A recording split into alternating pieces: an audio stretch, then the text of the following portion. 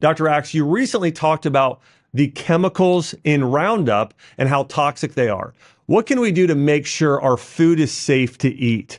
Well, I would just say this. One, it's impossible to know for sure, but I would say buy organic. That's one way we know that the organic certification tends to be very well tested. And organic foods tend to have much, much less chemicals than conventional. So my first answer is buy organic. My second answer is know your local farmer. One of the things Chelsea and I do is we go to our local farmers market in Franklin, Tennessee, where we're able to meet the farmers, ask them ourselves, and also I think just be able to really taste the food. So that's another thing is we're able to taste the freshness, and oftentimes you can see when you're buying from a conventional grocery store, non-organic, there's these peels on there, and there are just more issues there. So there's no doubt, generally speaking, eating organic yourself or buying organic food, shopping at your local farmers market, and having a relationship and asking the farmers themselves.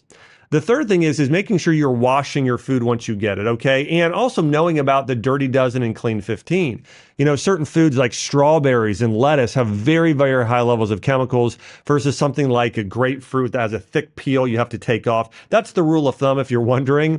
Think about this. Strawberries, you're eating the flesh. When you are eating a banana or a grapefruit or even certain types of vegetables that grow in the ground, so they're not going to be sprayed as much like carrots. And so, you know, I would say know the Dirty Dozen, Clean 15. Wash off your fruits and vegetables. And my last piece of advice is, and sometimes this can be a little bit challenging, but when you can, try and do a little bit of gardening yourself or even an herb garden. One of the things Chelsea and I love doing is having fresh basil and things grow in our own garden and doing that certain times of year. So that's for the advanced level person if you can do your own garden, but generally, buy from your local farmers market, buy organic. And by the way, meat and dairy products that are non-organic tend to be the most toxic along with that Dirty Dozen. And that's not talked about a lot. We talk about the Dirty Dozen, but not meat and dairy. Meat and dairy should be wild or organic or pasture raised and free of chemicals. And so when you're buying meat and dairy, by the way, if you could only buy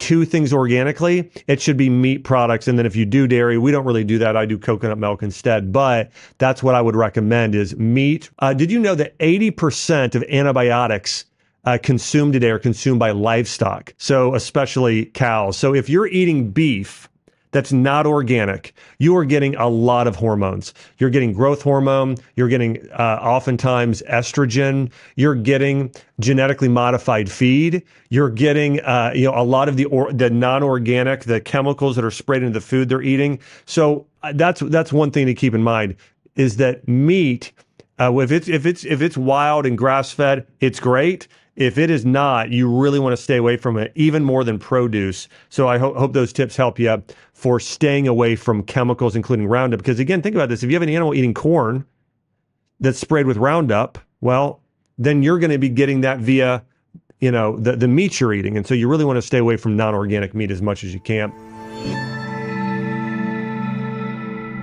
Hey, if you liked this, then watch my full episode right here.